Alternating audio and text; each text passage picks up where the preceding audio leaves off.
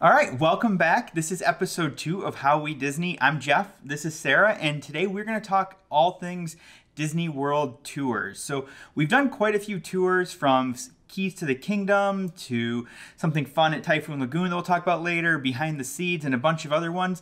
So we're going to just kind of talk about some of our favorites, why we like them, who tours are for, maybe some of the best times to do tours, and just kind of discuss why we think they're such a fun part of Disney World.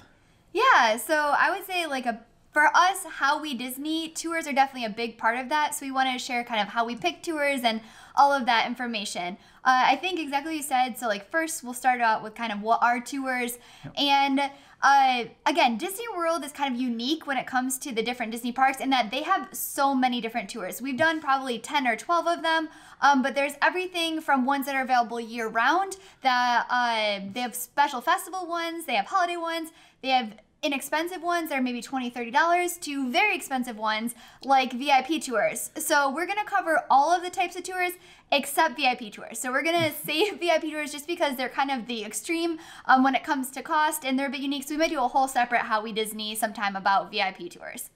Yeah, so I guess what we'll do first is kind of jump into what is a tour. So Sarah kind of mentioned, but there are tours that are informational. There are tours that kind of show you behind the scenes. There's tours that you get to kind of explore unique areas or do unique things that we'll definitely talk about a little bit later on. There's tours that get you to the front of lines. There's food tours. There's tours at festivals. So there's ones where you kind of get to explore some of the things unique to that festival. And really, there's a tour for just about everything that you could want to do in Disney. I think some of our favorites come from all those different categories, honestly. So with that, anything you want to add? No, I think that we'll start out with kind of why we recommend them, and then we will talk a little bit about maybe the best one for first timers, and then we'll go into our top 3, and then maybe a few bonus ones. But we'll give a couple because I think our favorite are maybe a little different for what's best for somebody if it's your first Disney tour. So first, why do you recommend tours? Yeah, so for me, it's just a way to do something different in Disney. If you go a lot, or if you have a longer trip where maybe you don't want to be going to the park every day, doing rides, that kind of stuff, a tour is a great way to get historical information, maybe about Walt and how Magic Kingdom came about, or to see behind the scenes, or in the case of some of them in Magic Kingdom, you get to go into the Utilidor, which is the underground area, or you get to see how animals are raised. So it's a really fun way to just kind of get to explore a different aspect of Disney that you never would get to otherwise. And these tours happen all the time.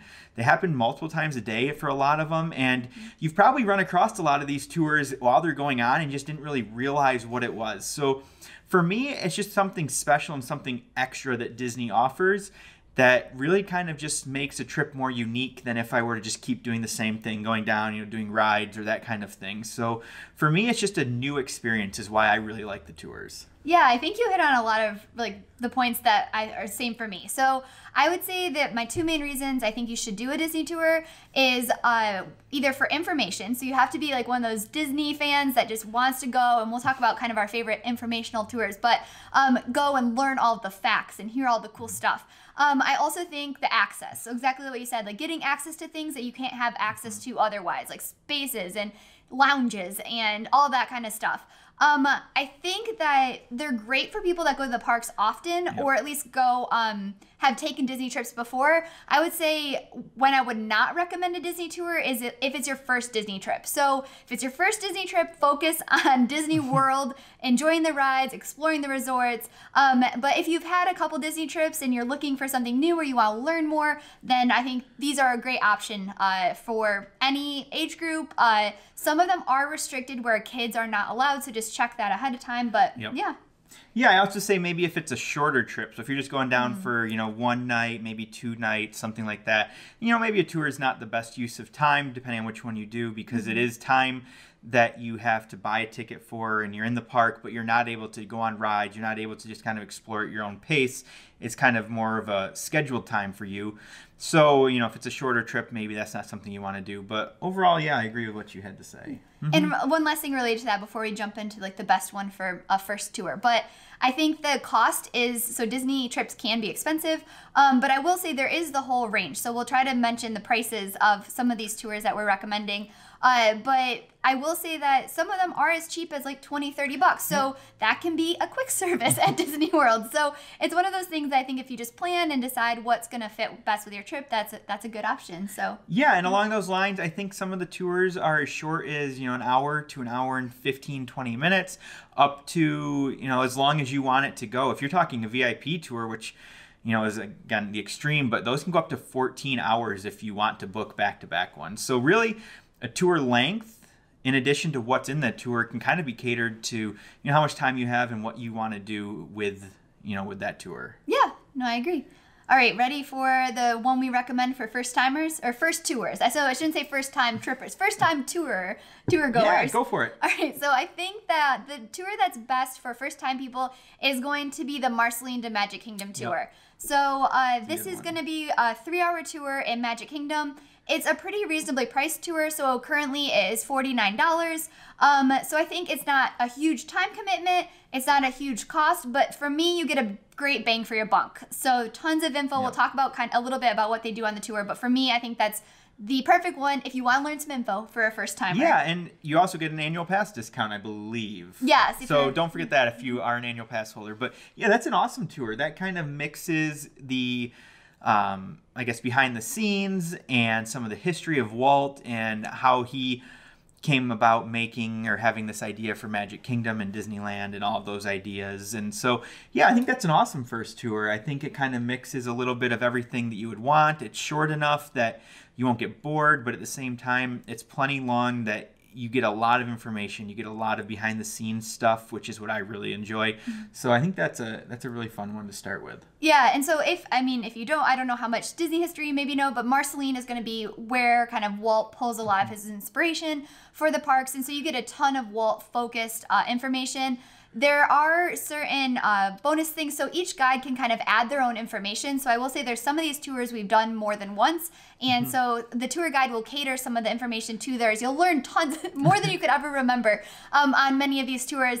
But some of the Magic Kingdom tours, Marceline being one of them, when we did it, we got access to rides as well. And it's not just like doing a ride because you want to go ride Haunted Mansion. So on this one, I believe we went on Haunted Mansion and Carousel of Progress. Yep, and when we were on both of those, so especially Carousel of Progress has a huge tie to Walt with being at the World's Fair. It wasn't like you just did the ride. You had headsets. So when you do these headsets, the guide will walk you through the park, and then you have a headset on, and you'll listen to the guide through there. So if there is background noise, you won't kind of get it drowned out.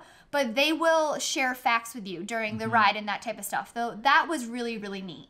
Yeah, I really enjoy that. So they'll kind of narrate the ride as you're going through it, or Carousel of Progress show, or whatever you want to call it. And they'll share these facts with you. And they do this on a lot of tours. It's not just this one. So in just about every tour we've been on, I think, you do get a headset.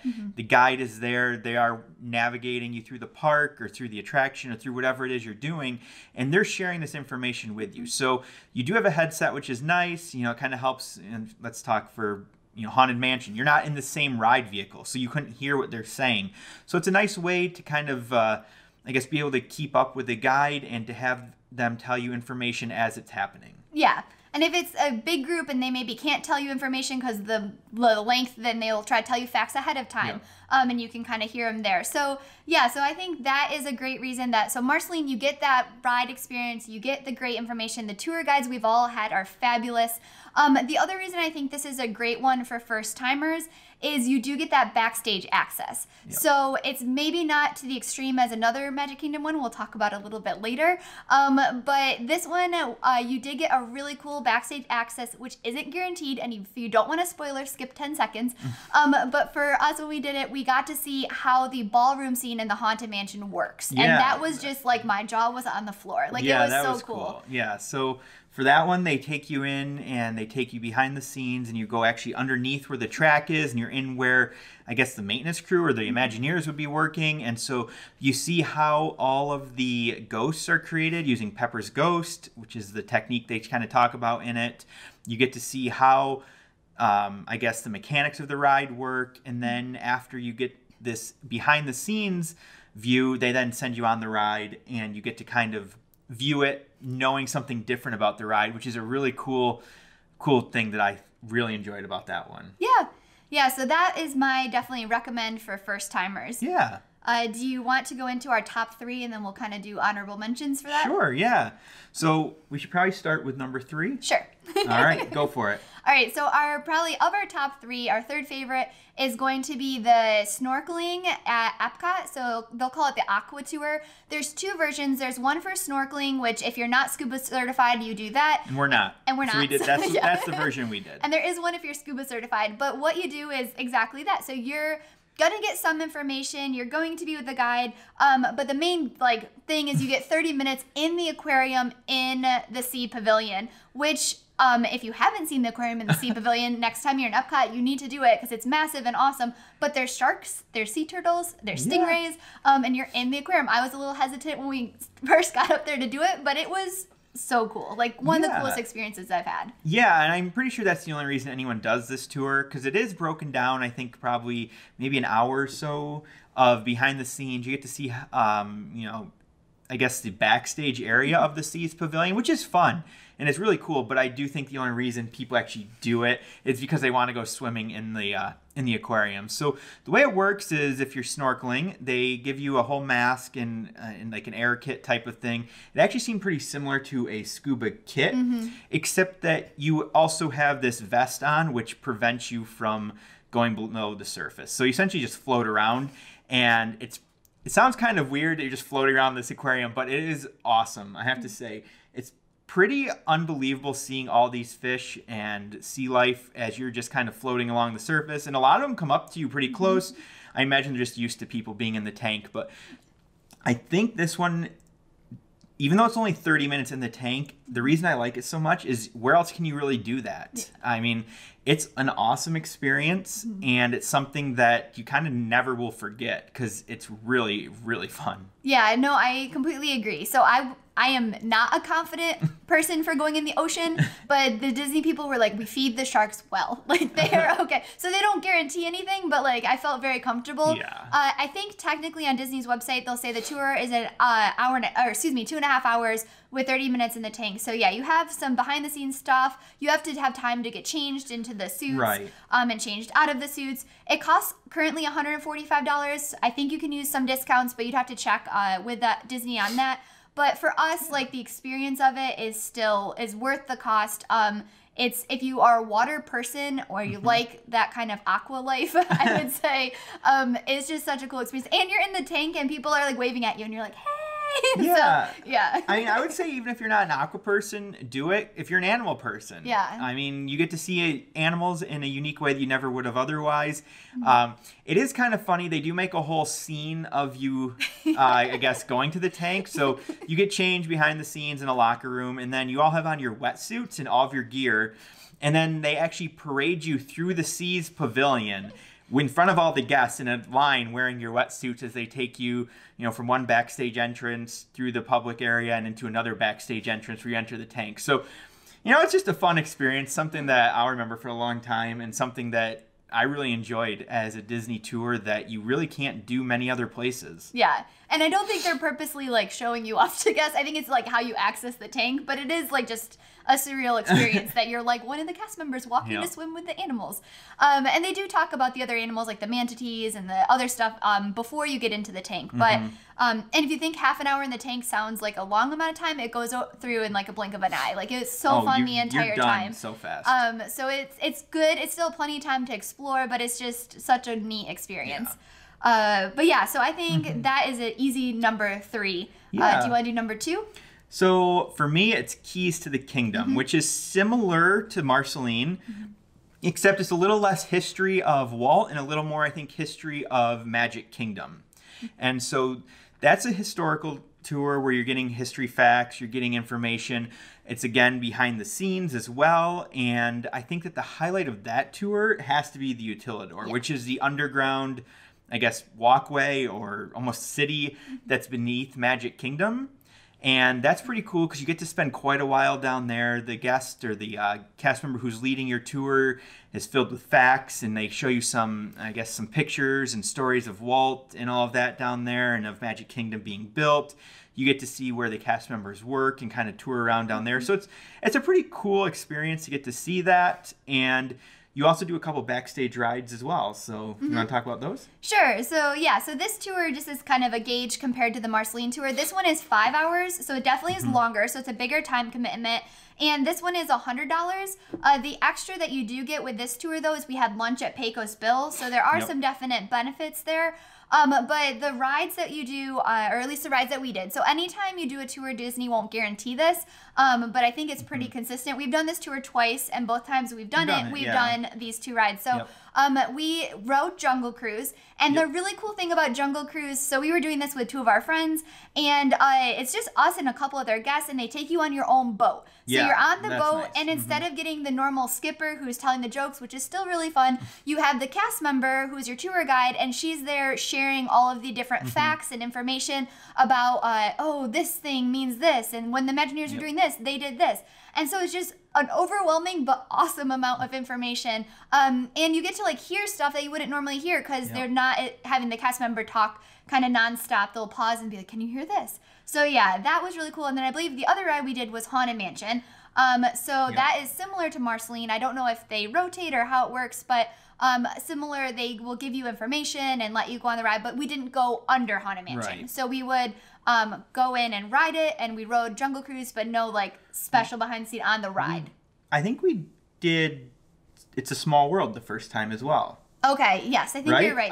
So we've done this one twice. Yeah, the first time we also did It's a Small World, and that kind of shows that, yeah, it's not a guarantee. You kind of, I guess, I don't know what the cast members look for or, you know, determine what rides you'll go on, but we also did that, and they kind of talked us through that ride as well. So it's a fun time. I have to say it's a unique experience. It's a little bit longer, but you get to see more things. So I really like that one. Yeah, I think for me, some of the extra things that put Case of the Kingdom well above Marceline are going to be, I enjoy having the longer amount of time.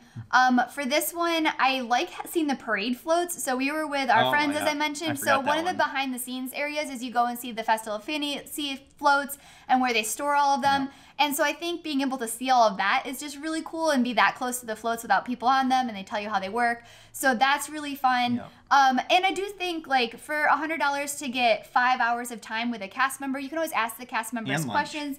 And the lunch. Yeah, lunch at Pecos Bill was awesome. I should say, I don't think we brought this up yet, but on most of the tours you get pins. So they will hand you pins. So here we had like a little, I think it was a key for the pins for this tour. So that was really nice. One thing I'll also say just quickly with this tour, we did it in particular, but a lot of the tours we try to book the earliest time slot we can. And if you do any Disney tours, that is strongly recommended. Try to pick it to start not during a park open time.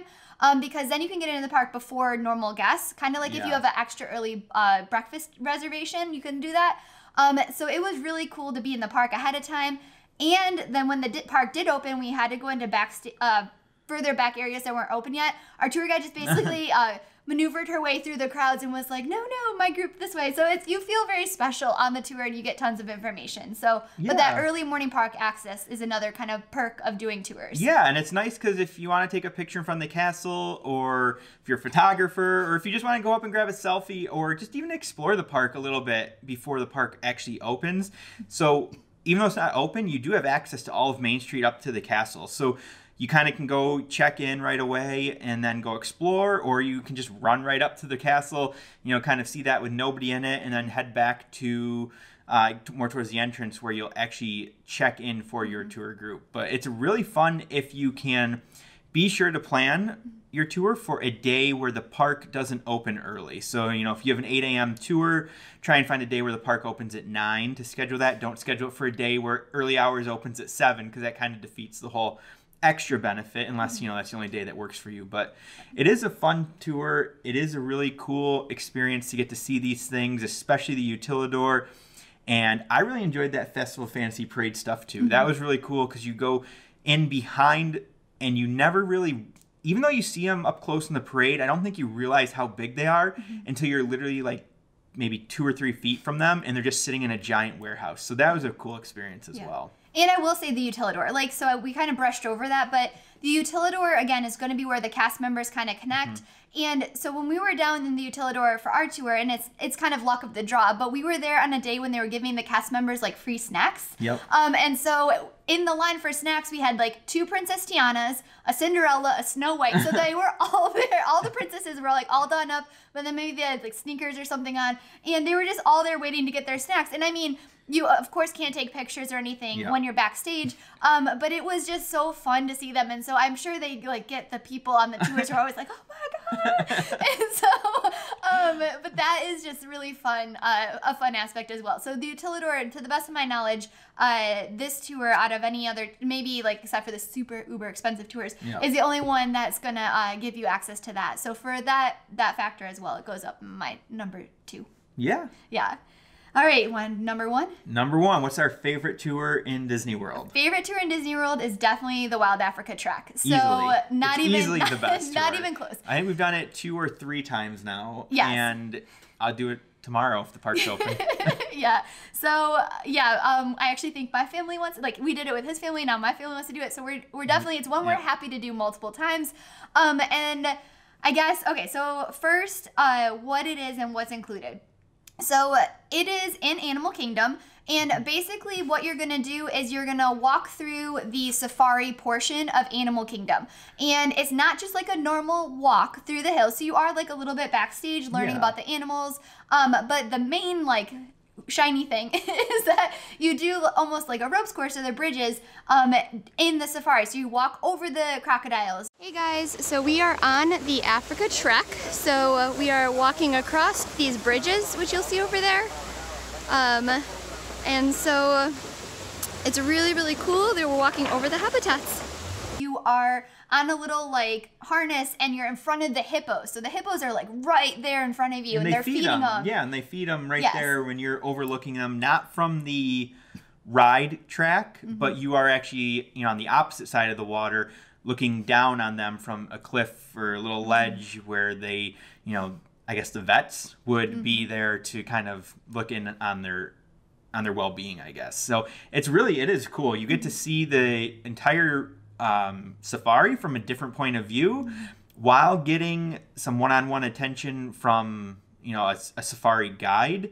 And I will say in this one, what did we have? 3, 4 different guides with us, I think. Yeah. You have 1 or 2 actual guides. You have another person who's there taking professional photographs. So that's actually included in this tour as well. Is at the end they'll give you a little ID number and you log in, and there's probably 50, 60 photos from your group, which is a pretty small group, on their tour, and you have access to all of those, which is nice.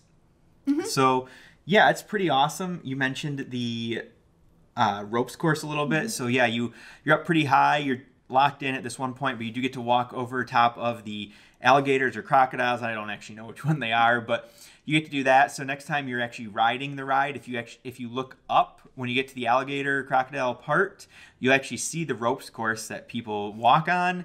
And then that's actually not my favorite part. My favorite part is you have lunch or breakfast or I guess dinner. I've never done a night one, but you have a meal out on the savannah. So there's a small hut that fits probably, 12, 15 people.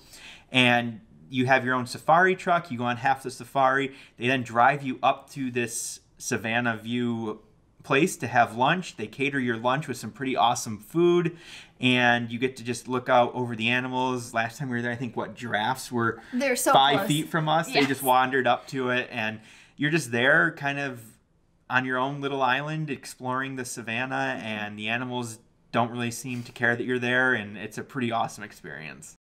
Hey everyone, so I just want to give you guys a quick view from the place where we'll be having lunch. So there's tables over here, and then the area outlooks over the savannah. So you can see some of the giraffes and the other vehicles driving around. So it's pretty awesome. Yeah, no, I completely agree. So just some like background information. I think technically the timing of it is 3 hours, and it's $139 to $249, and that of course could change by Disney. So it can be more expensive. I think the range is mainly like time of day and season. I will say we've done it however many times we've done it, we've always done it in the morning first thing. Because again, we want to try to get in the park, grab a couple pictures, enjoy the park while it's empty. And I think the benefit of going in the morning is kind of two things, I guess. So the animals are getting breakfast, so they're a little more hungry when you walk around. And then also, it's not hot. So I would not recommend doing this tour at like 1 o'clock in a summer month. Like, it would probably be miserable. Anytime in the winter, you're probably okay, but you are outside for most of it. It is in the heat. It can be hot. I mean, it's not physical work, but you're not just walking down Main Street. I mean, you're kind of walking through some brush. You have to go up, small hills, down small hills, things like that, because you are in the safari area. So I agree. I would not probably do it, at 2 p.m. in August. If I was going to do it in August, it'd probably be the earliest one they had. But I think those later ones are also the ones where they offer discounts and lower prices. This one, actually the pricing has to do with the weather as much as the time of year and everything else, because I think they know people don't really want to do a trek at 2 p.m. in the summer. Yeah, no, so that is definitely something to keep in mind. I also just want to talk a little bit about the food. So the food and having lunch out there is definitely one of the best things, or breakfast or lunch, whatever you do. The menu for this, I believe, is on the website. So if you're curious, the food's a little bit more adventurous. It's very adventurous. It's very, out of the tours. It's very good, but it's adventurous food. But if you do have dietary restrictions, you can always contact them. If you do have a very picky eater, I mean, they don't have to accommodate you, but it's Disney, so they'll do their best. We were there one time and had a vegetarian version of it, and so, or somebody in our party did, so they will like work with you. But that's one where I'd say that we love having the unique food, but just be aware that if you are doing it and you're not looking at the menu ahead of time, you might want to if you have a picky eater in your group. Just check it out, because it is weird food. I mean, that's really what it is. It's African food, and I would imagine it's real African food, and it's just not what you would eat any other day of the week. So if you are picky, just be aware of that. But it's outstanding food. It's outstanding. It's very good. Yeah, it's not your normal breakfast. Wouldn't be Mickey waffles with eggs and sausage, as I guess. So it's not. It's very good, and I love that they keep to that, the theme of everything. And I will say also, when you're doing the safari part of it, so like the trek across the bridges is really unique. When you're doing the safari part of it, it's not like your normal ride safari like you would do on the ride through the park. So when you're taking your safari, they give you binoculars, and you can look at the animals, and they stop. Yeah, if there's all an animal, over. Yeah, you want to stop and take some pictures. And so it's not just here's a quick ride through like you would do in the parks. They're telling you different info. They're talking about the animals. You can ask. So all these tours, you can ask the cast members questions. So they know so much information. If they don't know it, they'll message someone who will get the information. Yeah. So I think having them is just so valuable. So if you like animals, if you're adventurous, we've had people ask in the past if you can skip the ropes course part. If you're afraid of heights, I would just check with Disney and confirm. I imagine they have a way to accommodate that. Anybody can do the ropes course. So I mean, it's Disney. It's not. But you're not going to fall. If you're afraid of heights, but you're not going to fall. It's safe. All of that. So I would do it. But yeah, if you're afraid of heights, definitely check into that. Two other small things about it. So the first tour we talked about, or the last one, you get a pin. This one, I don't believe you get a pin, but we get a water bottle. It says it's a metal water bottle. It's reusable. It kind of goes with their sustainability idea, and you get to keep that after the trek. And the other quick thing I was going to mention is if you want to bring a small camera or anything on it, your cell phone, you do have to have like a leash or an attachment to you, and that will attach it to your harness so that if you drop it, it doesn't get into the animal areas. But if you don't want to, that's also fine. Like I mentioned, there is a professional photographer that comes around, and they have lockers right there for you. So you can store all of your stuff as much as you want right there at the trek entrance where nobody else has access to it except for the cast members and you. Hey guys, so they just put our gear on. So we have the vest for the trek. There's a water bottle, and then harness for the trek, and then they actually attach our phone so that it can't drop in. So we're getting ready to start. And it's a nice setup, honestly. They've thought of everything, and it's a really fun time. Yeah, and the lockers are free, so it's not. It's included with your trek. Yeah, it's included with the trek. But yeah, so that's one. If you haven't done it, highly recommend it. Yep. It's fun if you have like a group of people, because then you'll take up the majority of the tour. So if you are looking for a combo of adventure and information, that to us is why this is such a perfect tour. So What do you think? The first time I know we did it, we were the earliest tour in the day, and we were the only two on it. Yeah. And when another time we'd done it, I think we had 6 or 7. So I don't know how big the tour gets, but we've never had a large group. Yeah. I mean, 7 is not large once you see, you know, the size of the vehicle and where you eat. It could easily accommodate double that. But I don't know what they cap it at. Yeah. No, I just know we've never had a large group. Yeah, that's true. And we tend to do it in more winter season, so maybe that helps that it's not like spring break or one of those. But yeah, it's a very good tour for interacting with the cast members. For sure. And there are so many cast members. But yeah, so those are our top 3, but we still want to share our honorable mentions. Yeah, some other tours that are fun. And probably our most unique tour we've ever done. So the most unique tour, while all the Disney experiences are really good, I'd say the most unique one that maybe a lot of people aren't familiar with is Typhoon Lagoon. Do you agree? Oh, absolutely it is. It's pretty fun. So Typhoon Lagoon is not really a tour, but it's listed as a tour. Like, that's how you book it. And you actually get to go surfing in the wave pool. They turn up the waves. I don't know how high they are, but they are definitely sufficiently large for you to surf. And this tour takes place either before the park opens or I believe sometimes after the park closes. So it's a very early morning or a later night. You go in there with a small group and they teach you how to surf. And it's, I don't know how long, but you are more than tired by the time you're done.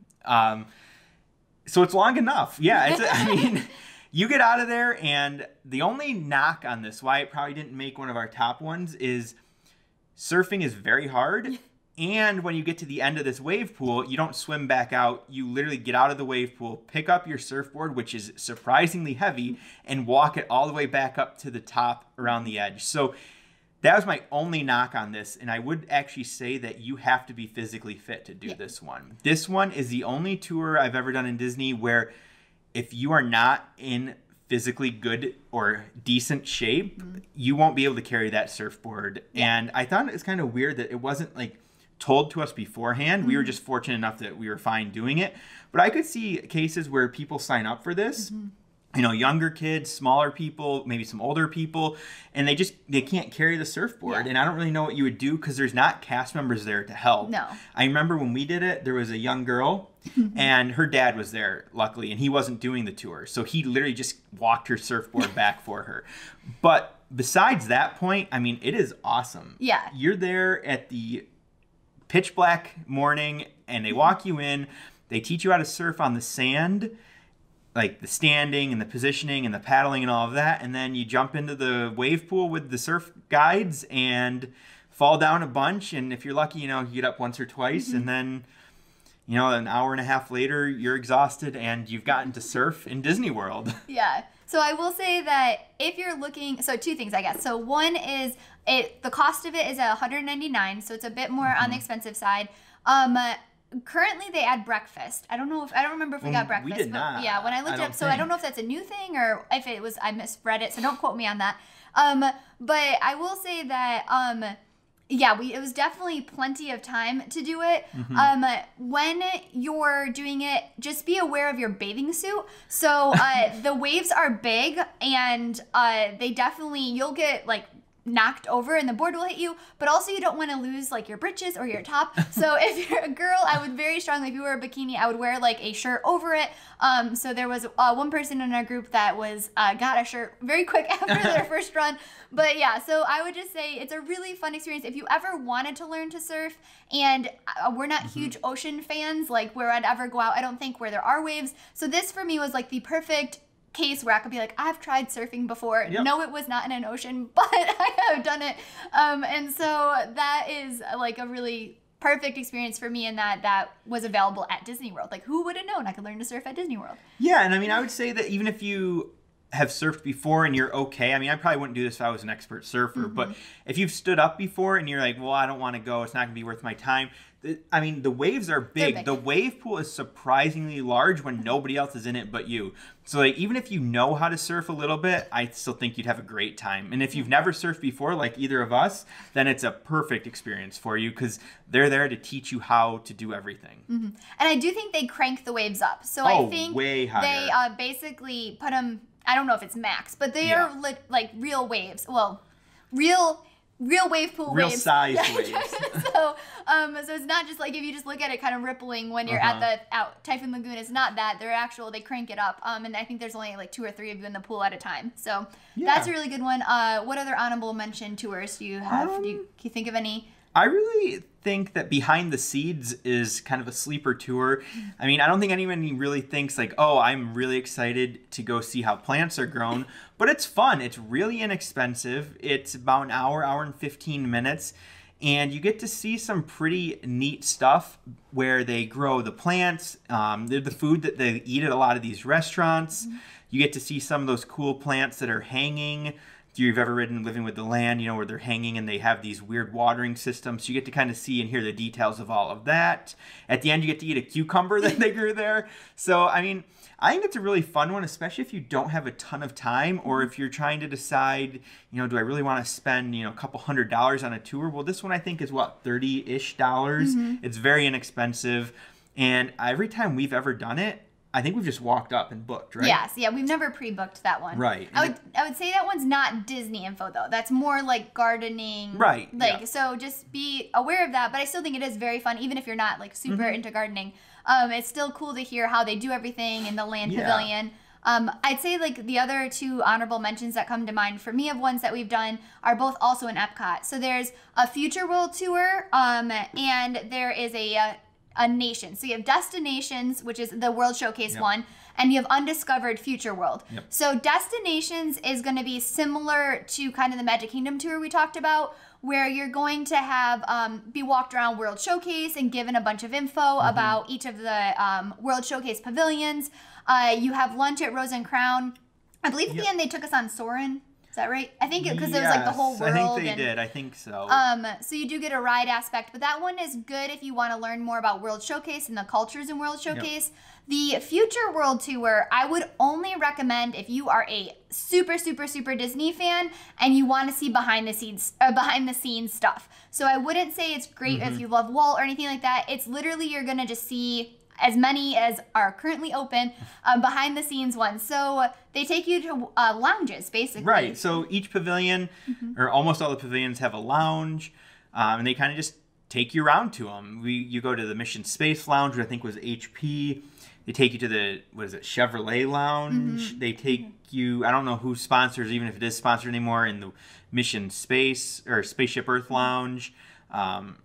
They take us to the Living Seas, which is a underwater lounge, which is pretty cool. But that's really what that tour is, which I didn't know at the time, so I thought it was a little bit weird that the whole tour is going to see lounges. But looking back on it, it's kind of cool because you don't even know where most of these are. They're kind of hidden.